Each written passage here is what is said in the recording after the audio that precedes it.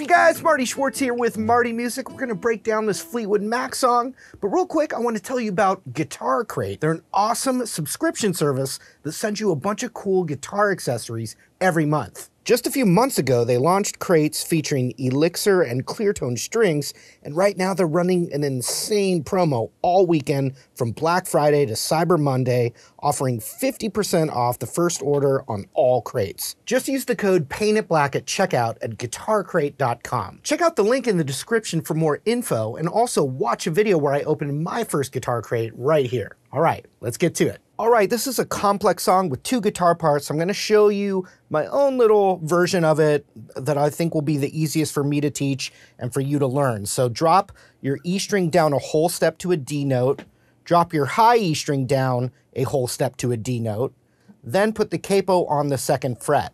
So you can think of this kind of thing. If you were to form a regular old D chord, but take your middle finger off, you've got a nice droning kind of D chord. Now another thing, if I did this shape, where my middle finger's on the 2nd fret G, index is on the 1st of the B, and I hammer up a whole step to that B string, I get that little sound. When I do this shape here and I hit my ring finger on the 2nd fret of the high E that's been tuned down, you get this sound.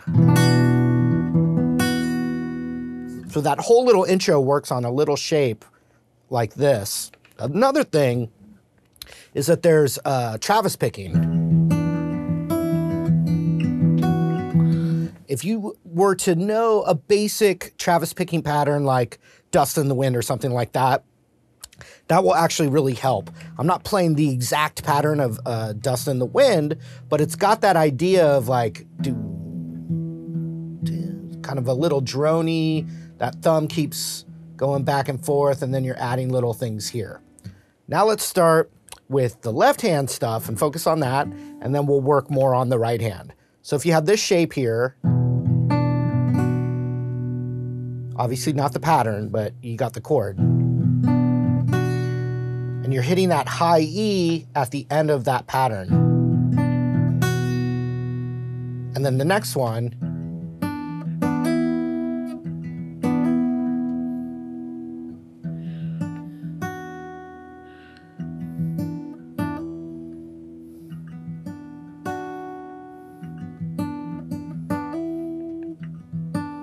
so I hold this shape and then hammer with my pinky, but you may find it easier to do one and the other with using your ring finger. So the first pattern, and then the next one, then the first one again, and then the alternate one, but with a little extra. So it's just da da da dee. And it does that one 2 times in a row. Then it does a little variation on the first one. It's like boo doo da buddy. And once again, so do do da boo da dee do. And then this one again. Do da boo da dee. So from the top, basic with the right hand, but the shapes. Do.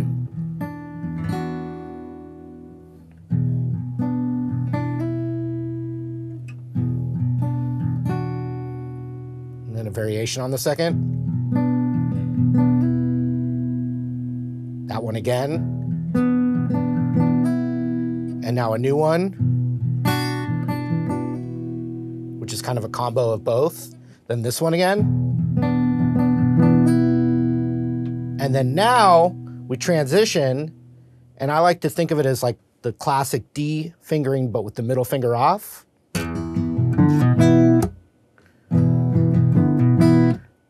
So we'll work more on some specifics, but think of it as that middle finger off, and we're going to do a pull off on the 3rd fret A string like this.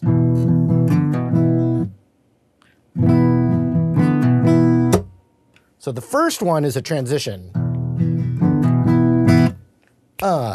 Boom, listen to the wind blow.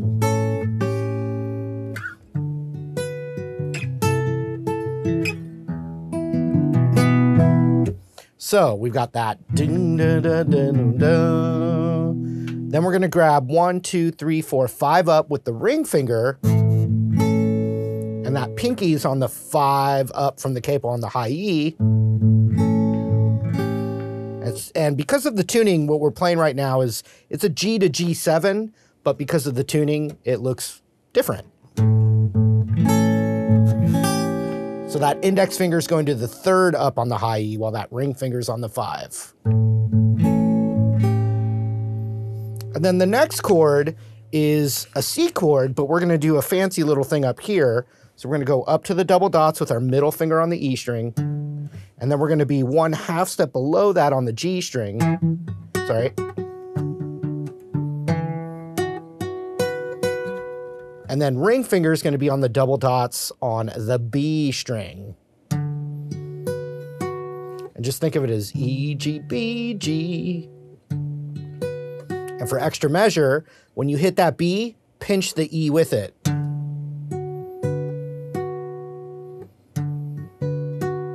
Add some nice character to it. You just slide that down a whole step.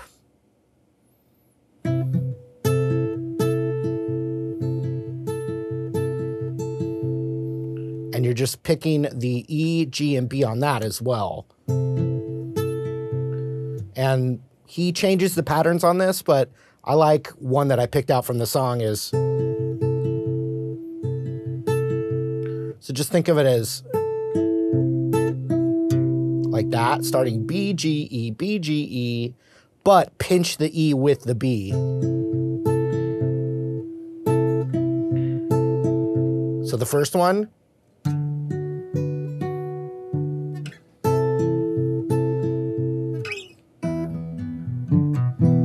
And then you're right back to that D. So one more time.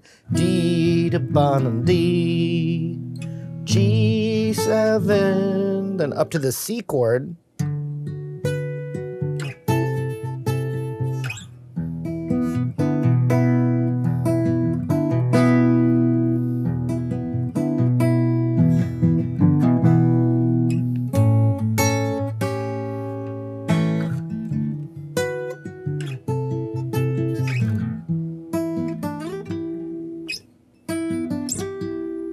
So it goes into this lick. And what I'm doing is I change my fingering just for this one. He's probably not doing that, but that's how I figured it out. Ring finger on the 3rd fret B, middle finger on the 2nd fret G. I'm just kind of pinching the chord, but then I'm going da, da, on those two, B and G. Sorry.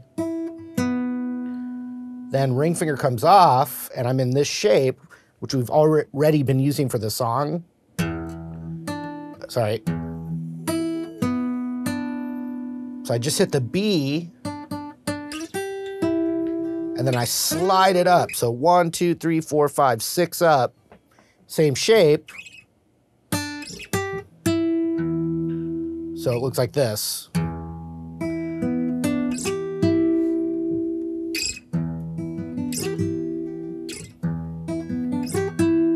So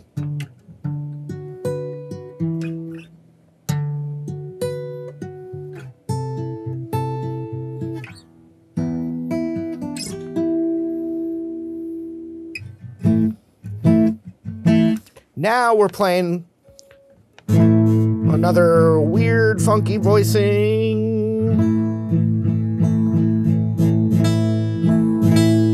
Think of it as 1, 2, 3, 4, 5 up with the ring on the E, then pinky on the A, same fret. And then I'm grabbing the 1, 2, 3 on the B.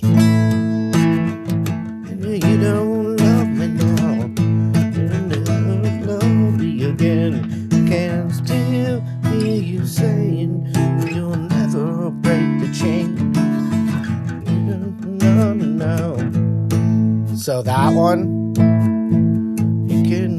ever love me again. Then the D with that open string, still hear you. And then we play that B flat that we were playing earlier.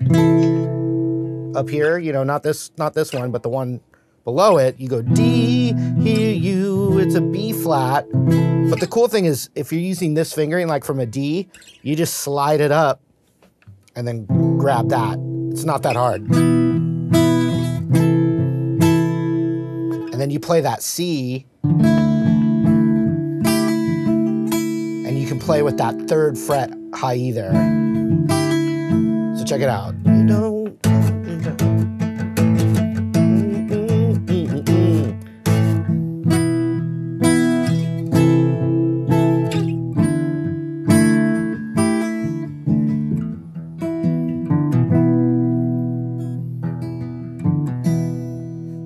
So I'm doing the low E and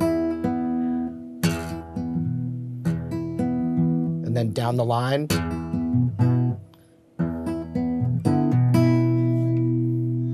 And then with this one, I'm thinking of a Travis picking idea, but then I cut it off. So instead of, or I'm going, and I'm kind of just getting that B string in there. And then I showed you this one. Then you go back to,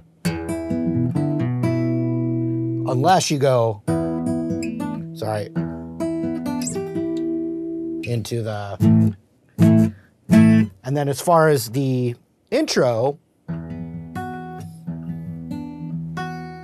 same thing. I'm thinking of a pattern of a Travis pattern.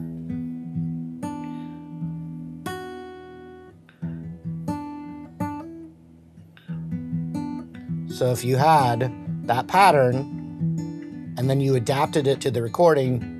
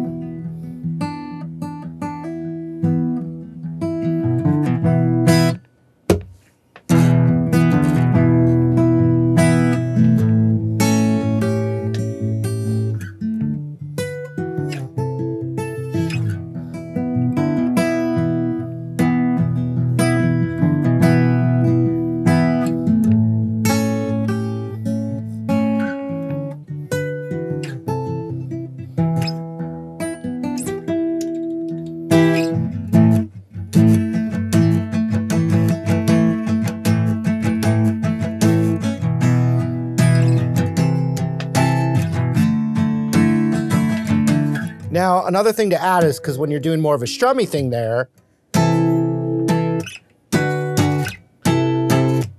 what I'm doing is I'm letting my middle finger, oops, I'm letting it mute that, it's muting that A string, kind of getting the D string in there, but it's helping mute the ones I don't want. It's not, which actually still sounds good.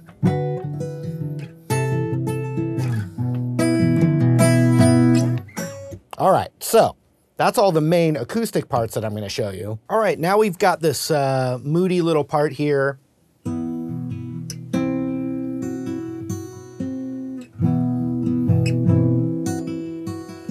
And so what's going on is it's just like that same D chord. I'm using these fingers because then my index comes down. But so basically, that's 3rd fret, that's 2nd fret. And you just move that G string up to the 3rd fret. Index finger comes down to the 2nd of the high E.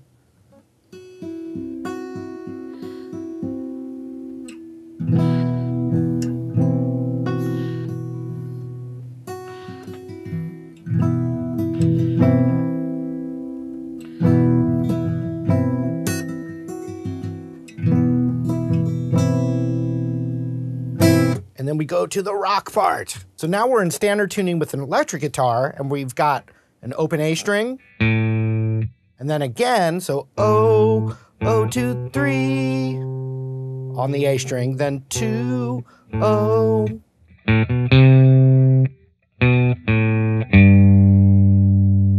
Down to the 3rd fret, which is from a G chord.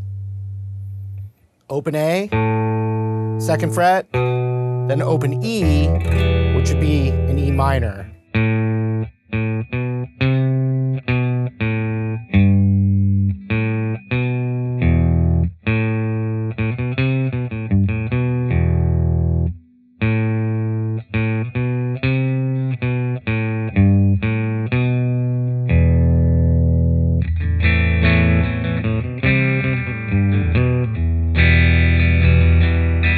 So you'd have A minor, C, G, E minor.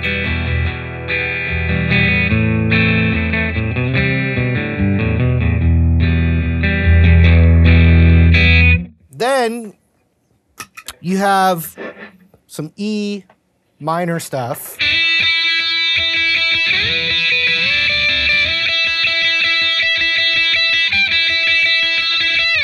So you got the classic 5th fret B string with the open high E. You got the old 12th fret. You got the 15th fret. And then you got the 17th fret.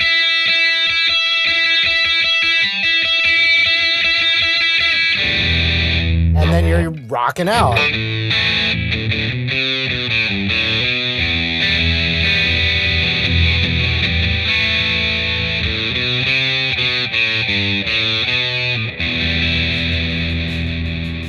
All right, I hope you enjoyed the lesson. Also, you can check out more about Guitar Crate in the link in the info below. Thank you again for supporting Marty Music right here. Hope to see you soon.